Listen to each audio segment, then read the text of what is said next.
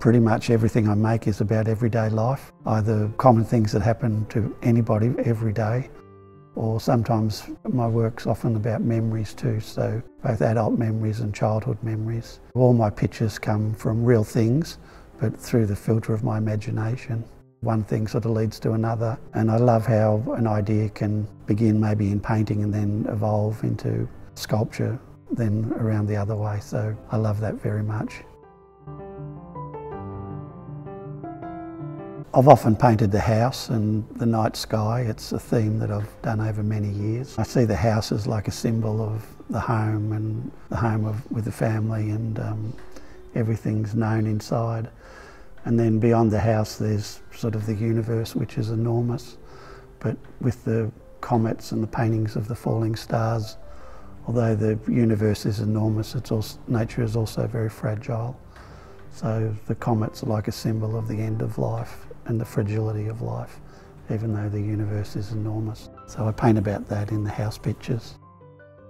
Some of the other house paintings have smoke coming out. In this case, the Dreams of a Fisherman. So inside there's a man who loves, or a woman, who loves fishing. She's obsessed with fishing and lives for fishing. Her thoughts have gone out the chimney. It's a sort of surrealist idea, and it's a sort of spin-off of my House of Love paintings and sculptures, where there's so much love in the house that it actually oozes out the chimney.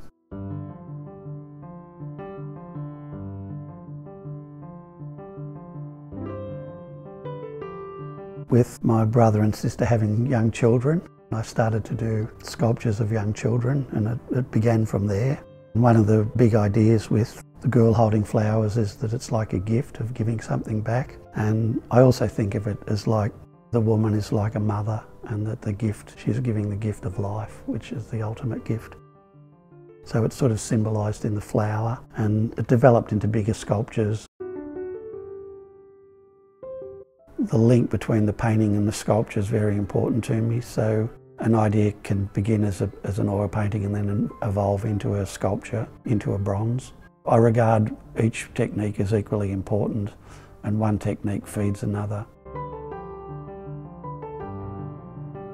Over the last 18 months I've been working towards making a large hardback book based on my sculpture. The book came out a few months ago. The author was Andrew Stevens. The book is a 25-year overview of my sculpture. So the Salt exhibition is sort of the launch of the sculpture book.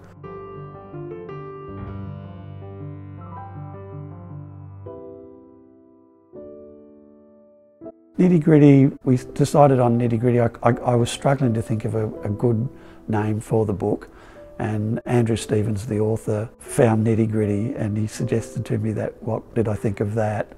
I love Nitty Gritty because when you make sculpture, especially with bronzes, there's a lot of grinding, noise, fumes. It's sort of hard, nitty gritty sort of work. There's a toughness in the sculpture. Also, nitty gritty is like getting down to the essence of things, getting down to what really matters. So I like the double meaning of that for the sculpture.